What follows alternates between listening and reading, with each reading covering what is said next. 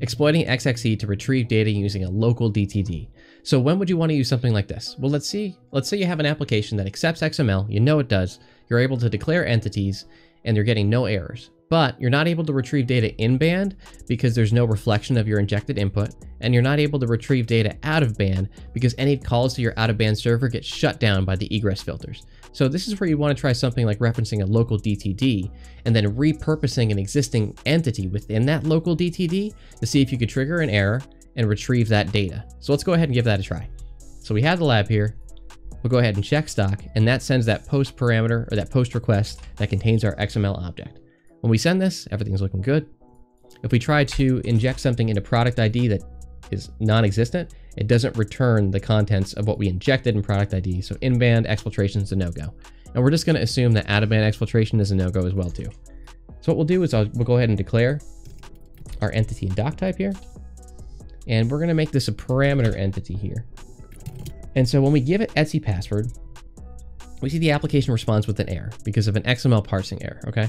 But what happens if we give it a file that does not exist? So we have a non-existent file and it returns with a different error, so no such file or directory. So what we need to do is we need to reference a DTD file that we know exists. And so how do you know? Well, GoSecure has an awesome list. GoSecure actually has a pretty good walkthrough that we're going to be following, and they have an awesome list of different types of DTD files that are expected and enumerated that they've already compiled a list for us. So what we'll do is we'll grab this list, copy it to clipboard, we'll throw this to intruder, and we're going to add positions around this file here. So that's going to be where our intruder payloads are going to go. Paste the list. We're going to turn off URL encoding so it doesn't URL encode our forward slashes or periods or anything, and start attack. So we're going to let this run and I'll be right back. Okay, so that ran, and what we could do is we could filter on status code. So when we have a status code of 200, we could see that these are actual local DTDs that exist on the server. So in this case, we have fontconfig/fonts, docbookx.dtd. So I know the lab calls for using docbookx.dtd, but we're going to get a little crafty and we're going to use fontx instead.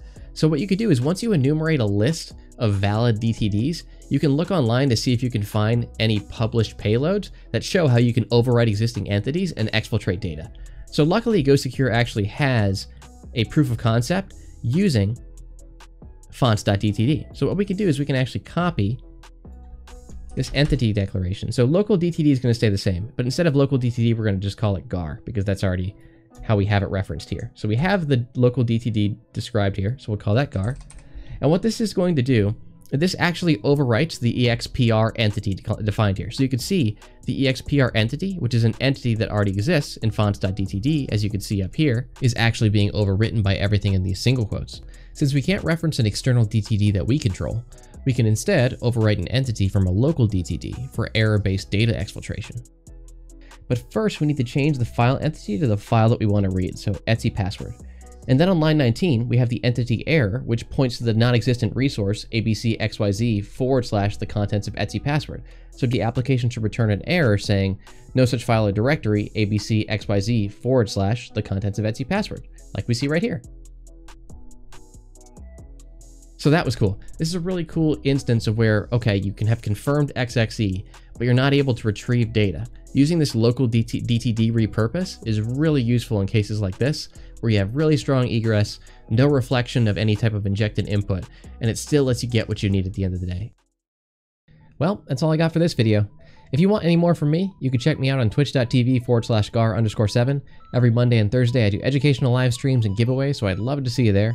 If you learned something from this video, or if you have any feedback at all, I'd love to hear about it in the comments below. But other than that, hope to see you next time. Thanks again.